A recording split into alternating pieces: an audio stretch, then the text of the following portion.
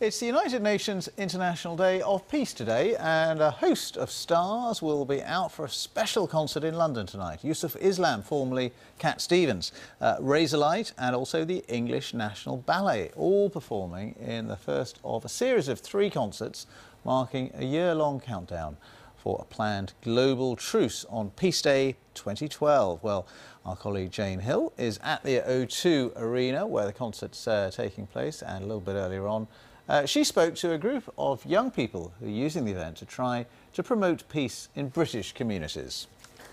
Welcome back to the O2 Arena in East London, where the sound checks and the rehearsals, as you can probably tell, are still very much underway for tonight's Peace One Day concert. Razorlight, Eliza Doolittle, the English National Ballet, a host of performers. And some other performers are with me here, I am delighted to say, from the London Borough of Newham. Welcome to all of you, ladies and gentlemen. Young stars, as we can see from your T-shirts. Explain who you are and how you're involved. YoungStars basically is a group of teenagers, and we're trying to promote peace and unity in the community, in London basically. And Addy, you've just turned 17, but most of you are 16. Yeah. I'm certainly not. How did you start to get involved? Because Peace One Day is Jeremy Gilley's idea, but you guys were doing a not dissimilar project in your London borough long before you met him, weren't you, Trudy? Yeah, we were actually, Tommy and Ashraf here they started off first, and then we got involved. It was about a year ago it started, really, wasn't it? Yeah. I met them first about a year ago. They won a competition to start a business based on the Olympic ideals. And Robin, you're their youth worker. I'm a youth worker, yeah. So I've been working with them since then, and with the university at East London. We were supporting them with their business. And everything you've been doing, and given the riots that everyone will remember in England over the summer, it's so interesting because you were trying to work on a project before those riots began to what? To discourage young people from getting involved in gangs and in violence?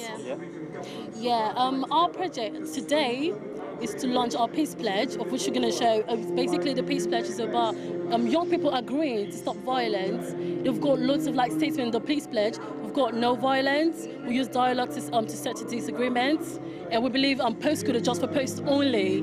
Yeah, there's a part about Peace Pledge. That's the key one in London. Is postcodes are only for the posts, because it's a big issue, the whole postcode problem. In terms of gang-related problems. Yeah, seems to be. And then the idea is that young people all over London, over the next year, as part of the global 2012 truce, sign up.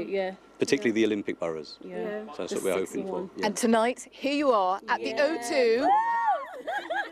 As we're going to say, we're going to be on that stage soon. This place seats tens of thousands. I was watching you rehearsing. What was going through your mind? Oh my God, at first when I heard the microphone, I was like, oh my God, this is me in front of thousands of people. Who am I to do that? And it was like, this is our stage, we own it tonight, and we're going to be here presenting our Peace Pledge. I'm hoping that all of you go to our website, YoungStars.me, and please sign a pledge. Get involved. Everyone can be young stars. We can make a difference. We choose peace. You have to choose peace as well.